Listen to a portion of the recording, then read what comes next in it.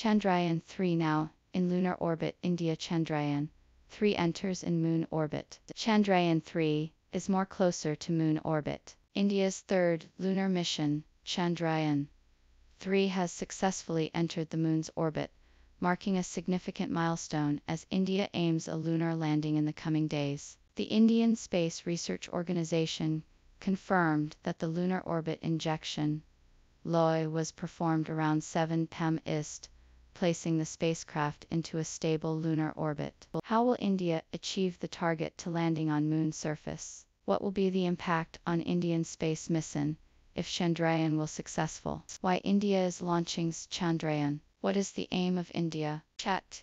As an AI language model, I don't have real-time updates, and my knowledge only goes up until September. At that time, Chandrayaan was an upcoming mission, and I don't have information about its current status in August. However, I can provide some general information about India's lunar missions and objectives based on what was known up to September.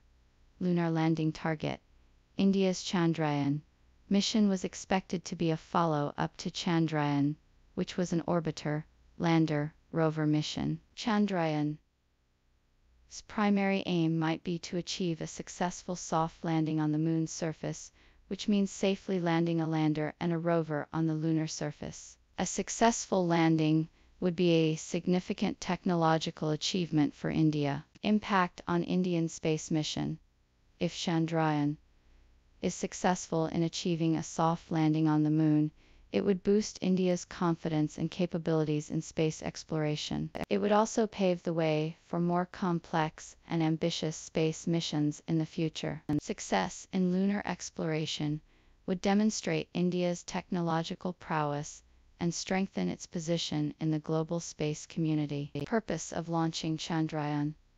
India launched Chandrayaan in 2008 and Chandrayaan in 2019 with specific scientific objectives. Chandrayaan missions are primarily aimed at conducting lunar research, understanding the moon's surface, composition, and lunar environment. These missions also seek to explore potential resources on the moon and study its geological evolution. Additionally, Chandrayaan missions contribute to the global understanding of the moon and help in collaboration with other space agencies. India's aim.